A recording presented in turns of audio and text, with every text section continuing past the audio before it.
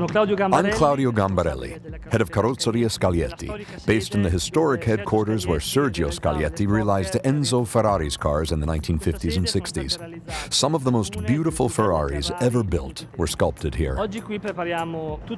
This is where all our space frames are made from aluminum. Our designers work here too. In league with the world's top universities and our leading-edge technological partners, they've turned Scaglietti into the most advanced aluminum research hub in the world.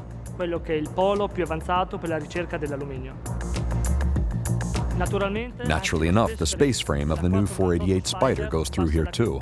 Designed around the whole retractable hard roof concept, it's made of 11 different aluminum alloys combined with other noble metals, such as magnesium, each used in a highly specific way.